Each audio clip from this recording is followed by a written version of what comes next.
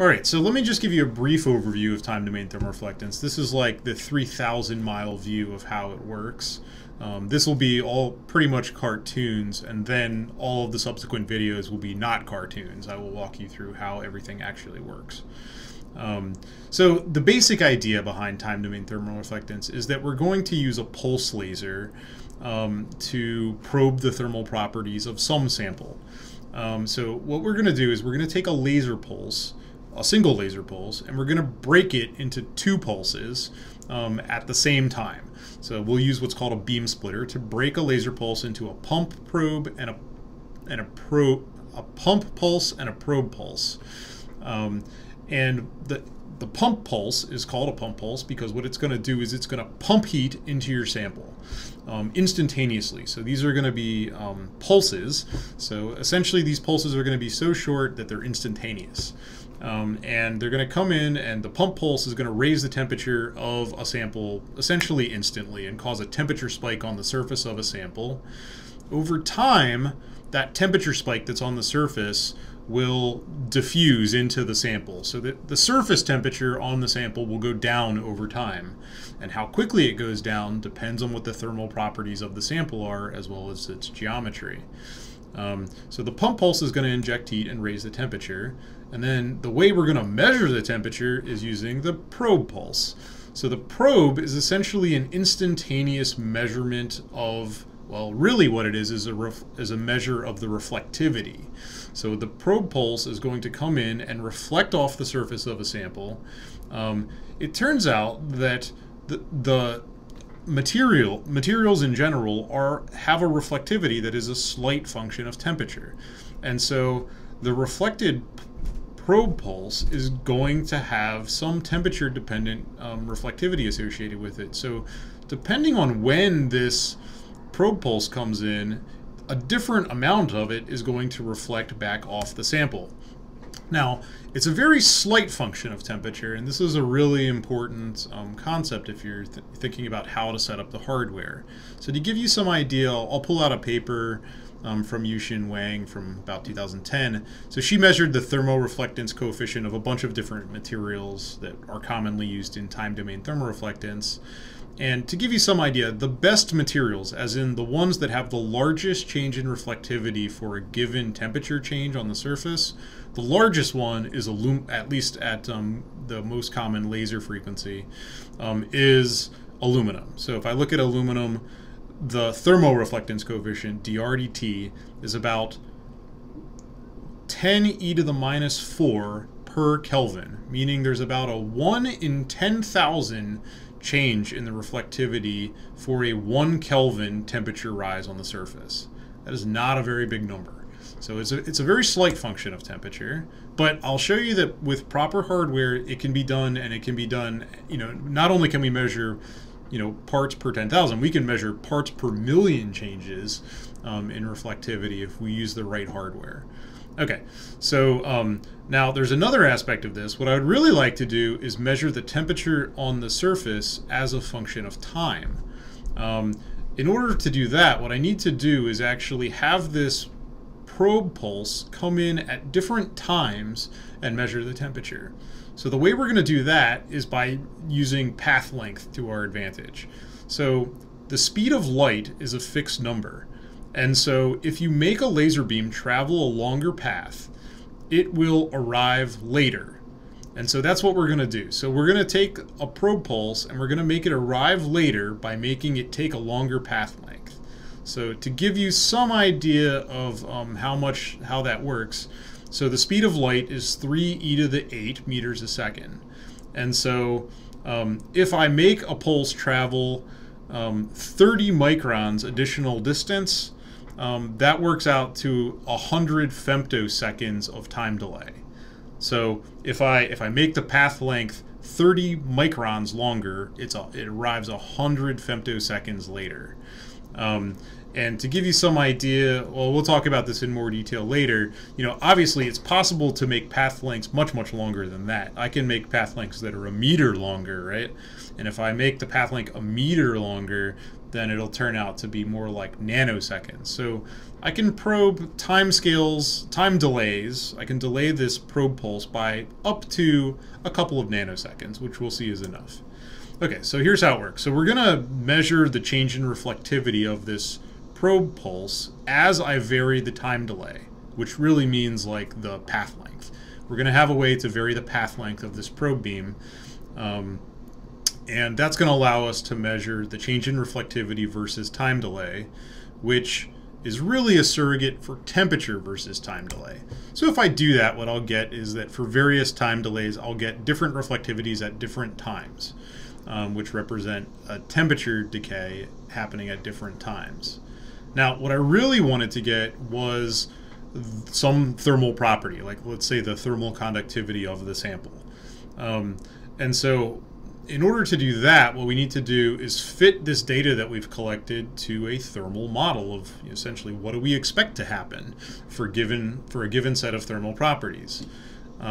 So if you use the wrong set of thermal properties, then the model won't fit the data. But if you use the right thermal properties, the model will fit the data that you've just collected. And so when the model fits the data, due to plugging in the right thermal property, then we'll say, haha, we're done, and that must have been the thermal property. So that's essentially how time domain thermoreflectance works. I'll walk through a couple of open questions that raises, but let me first talk about some pros and cons of using time domain thermoreflectance. When would you want to use this method? So the pros, the most important advantages of this is that it's non-contact and non-destructive, which also as a sort of surrogate means it's really fast. You don't have to do a lot of micro patterning like you would have to do for some other thermal property measurements, and there's not a really strict set of geometries that you have to come up with samples. It measures heat only near the top surface of the sample, as you'll see. Typically, depending on how you have it set up, we're talking about, in either the top, somewhere between the top 50 nanometers to the top 2 microns of a sample. It's actually quite difficult to get it to probe deeper than 2 microns into a sample.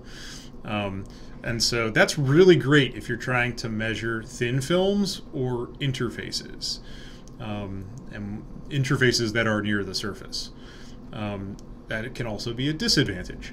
But anyway, so because it measures things that are only near the surface without picking up some of the stuff happening deeper in a sample, that means that it's essentially one of the only methods available that can actually measure interface resistance, due to, like, say, a single interface that occurs near a surface. This is really the premier technique for measuring so-called Kapitsa resistance or interfacial thermal conductance / resistance. As you'll see, the sample preparation is quite fast.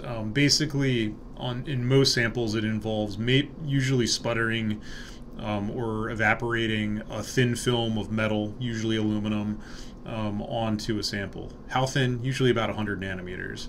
So usually the only sample prep is that you have to deposit a thin layer of metal on top of whatever it is you want to measure, just to make sure the thermoreflectance coefficient is high. The experiments themselves are quite fast. For an existing time domain thermoreflectance, you're talking about usually a 10 to 20 minute setup time, and then every sample after that usually can be measured in about 3 minutes or so. And if you're swapping out a lot of samples, I would say the fastest experiments I've ever seen done are something like 10 samples an hour. So that's quite fast compared to other methods. As you'll see that there's more than just thermal information tucked into a time domain thermoreflectance experiment, which makes it quite powerful.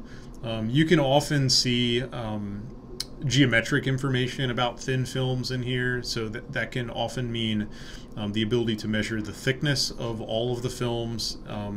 It can also mean the ability to measure sound speed, so if you're interested in measuring mechanical properties, it can be good. There are ways to turn it into a thermal expansion measurement.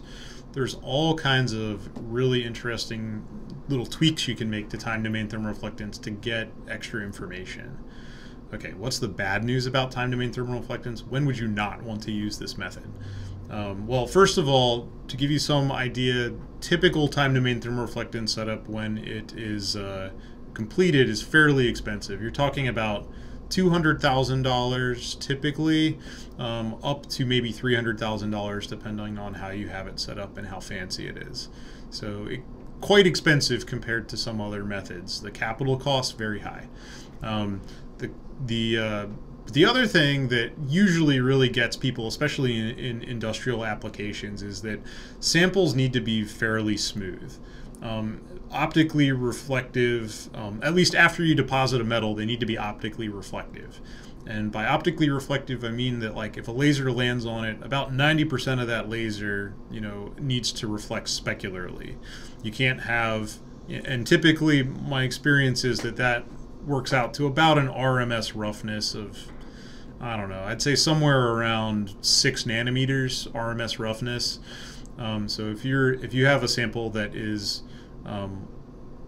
rougher than that, typically you're not going to get a large enough reflection to be able to measure the thermal properties. Even if you have techniques on your system to reject diffuse light, there's just not going to be enough laser that lands on any detector that you put around to do these measurements. That's typically the thing that really is the thing that limits the method. Okay. The other thing, this is not usually that hard, but many thermal and geometric properties of the sample are required to be known ahead of time. So typically TDTR can only measure 1 or 2 unknown properties of a sample. If you have a whole bunch of layers on your sample, typically you need to know many of the thermal properties of the layers except for the one you're trying to measure.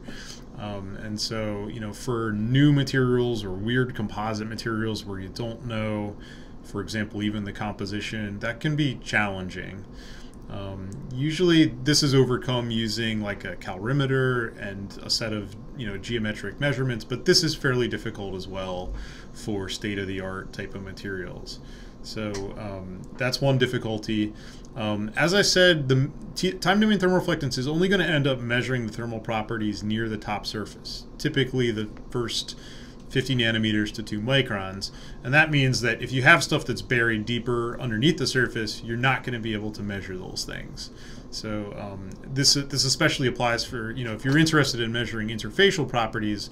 A lot of times people are interested in sort of the interface materials you might use for a CPU, for a computer chip, for example, but those have often a 10 micron layer of grease or something like that.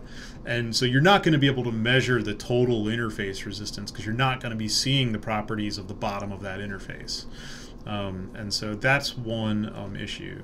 I've already mentioned that capital expenses are fairly high, so you really only build this if you know that you're going to need it.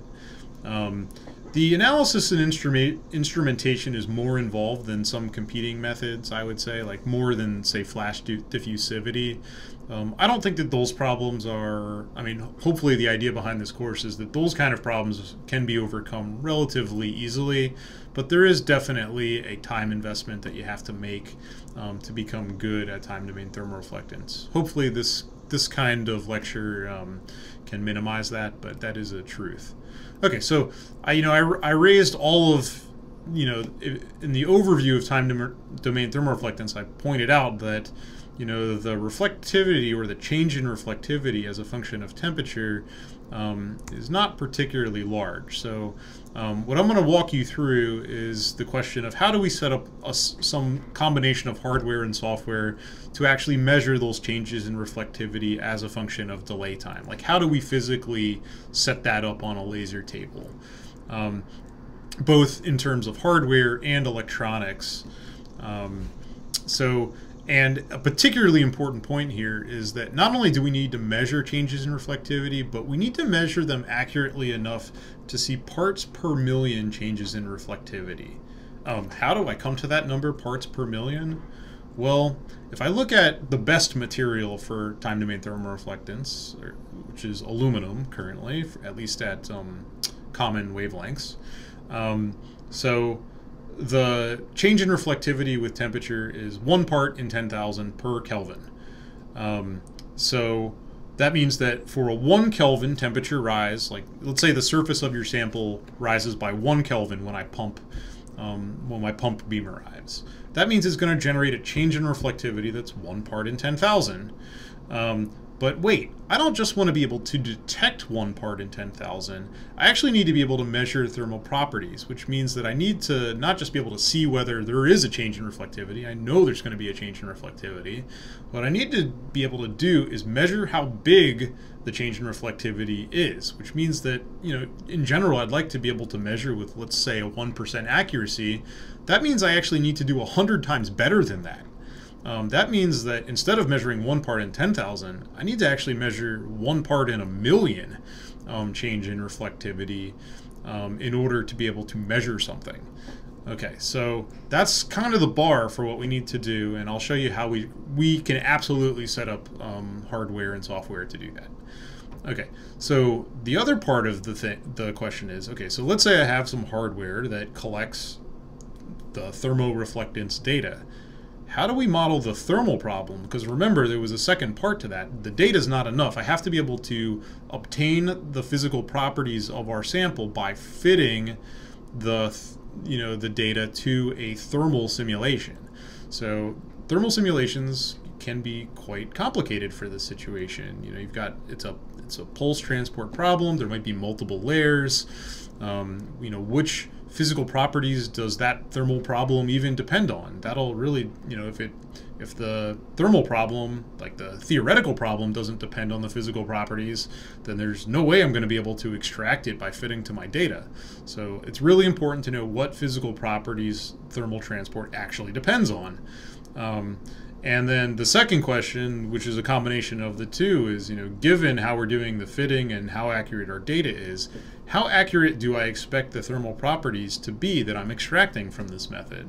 So this course is really designed to go through all three of those stages to help you make, you know, educated decisions as to these things. I'm not going to do it in this video. We'll talk about it later, just to sort of whet your appetite. Generally, the thermal properties that you obtain from time-domain thermoreflectance in sort of the most general geometry, they tend to have accuracies of the order, I'd say about 13% accuracy for the thermal conductivity of a substrate, for example. And so that's kind of the level of accuracy that you can expect for many things. And for interface conductance, it might even be higher. It's often closer to 5% accurate. But if you're trying to measure other thermal properties or using unconventional geometries and stuff, the thermal property, it might be less accurate than that. So, but what I want to walk you through is how I come to those numbers and how you can work those numbers out yourself for the specific systems that you're working on. All right, so I think that's all I wanted to talk about in this video. And what I'll do next is start running through how the hardware for time-domain thermoreflectance is set up and what typical choices are made when choosing and setting up the hardware.